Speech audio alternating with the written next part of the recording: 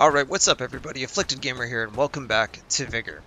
So, since Vigor went free to play on September the 23rd over on Nintendo Switch, and next month on November the 25th for PlayStation 4 players, I thought I would make a guide discussing your shelter and what I feel you should focus on upgrading first, especially in the early game. So, without further ado, let's go ahead and jump right in. There are three things that I would focus on right from the get-go. Number one, your crafting table. As you can see in the background, mine is got the little green icon on it, and that's because mine is complete. It is level 13. The reason why you should focus on this is pretty obvious, but I will say it anyhow.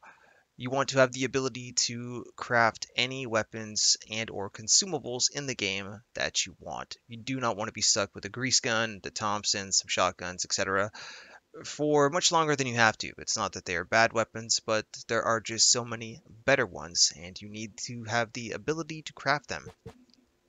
Second is your little wooden log outside of your shelter. You want to upgrade that because it will generate materials. Those are the materials that you will use to, again, craft your weapons and consumables from the crafting bench. Third and final, for especially early game, are your rat traps and the garden. The reason being is you could donate food in the food basket and out behind the shelter there. And each week, depending on how much you donate, you can donate up to 10,000 food per week. You can go over the limit, but I just don't see a point.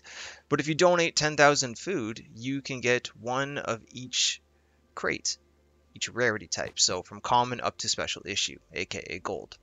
Now, you won't be able to donate 10k right off the get-go, that's for sure, but even if you can get yourself a common and even a green crate, it's something. It helps with the Season Pass XP and so on.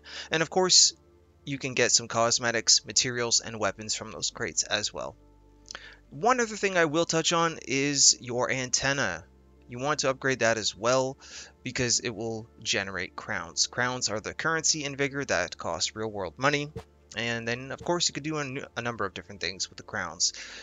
Save them up and pick up some cool cosmetics from the store, boost the lobbies, use insurance if you really want to, whatever your heart desires.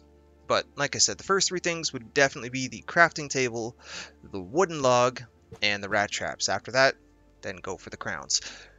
What materials will you need for these things? If you hover over top of the little icons, like you see I am here doing now in the background, you can see I need wire and nails for the wood log. You need a lot of metal and chemicals for your crafting table, rat traps, fertilizer, and metal parts. Eventually you're going to need some wire for that as well, but you get the idea. Now, one mistake that I made in the early game was I was using chemicals to upgrade different things, using my metal parts for other things. I was just trying to upgrade as much as I could all at once.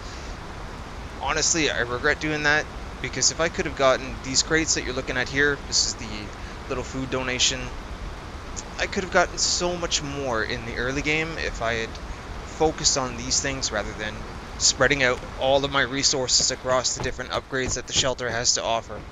So, but anyhow, that's what I feel you guys should do here in the early game, and the best way to upgrade your shelter. After that, by all means, go ahead and upgrade however you wish. And that is that. So, let me know what you think down in the comments section. Drop a like on the video if you guys enjoyed it. Consider subscribing for more Vigor content. And of course, don't forget that you can always follow me over on Twitter @AfflictedGamer.